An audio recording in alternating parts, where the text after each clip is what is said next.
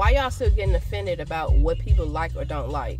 Like, for example, if a man got on this app right now and say, I don't like brown-skinned girls with gaps, I am not going to say, let me get in his comments and talk so bad to him and disrespect him to the point where he's maybe going to end up liking a woman like me. Y'all got to get out the habit that all because you think that somebody's supposed to like you or like your aesthetic or whatever the case may be, that everybody in the world is going to feel the same way. Everybody has the right and the ability to pick and choose who they want to mess with and who they don't want to mess with. And trust me, I get the argument when you get black men specifically on here talking about how displeased and unpleasurable and how they would never date a black woman. And the argument is, oh, you got a black mama.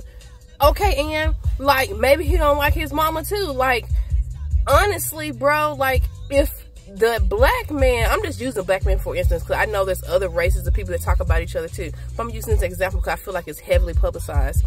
But the black man that says that he does not see value in a black queen, let him be. Let him go ahead and be with other people. Because what you saving? What are you trying to fix? Quit trying to fix these men. Quit trying to show them the best and all that stuff. There are men out here, and I'm again using this example, but there are men out here that would love your black ass and your dirty drawers.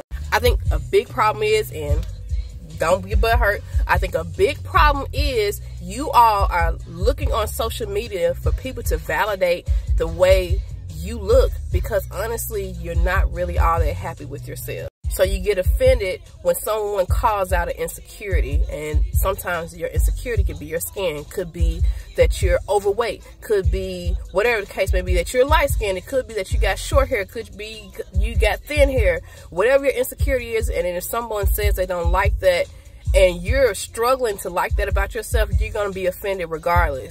So my advice to you, if you're feeling that way, is to first learn to really love yourself, because when people get on this app and express this displeasure of what you look like, then you won't be so butthurt.